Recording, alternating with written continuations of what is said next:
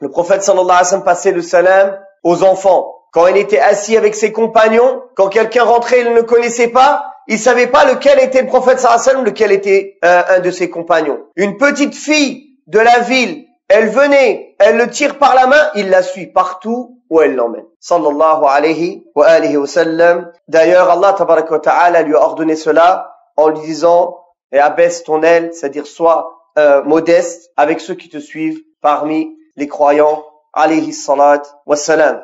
Et le prophète sallallahu alayhi wa sallam, quand il était chez lui, il était, comme Aïcha radiallahu anha a dit, quand on lui demandait qu'est-ce que faisait le prophète sallallahu alayhi wa sallam à la maison, il était au service de sa famille, et quand il entendait l'appel à la prière, c'est comme s'il ne nous connaissait pas, il sortait à la prière.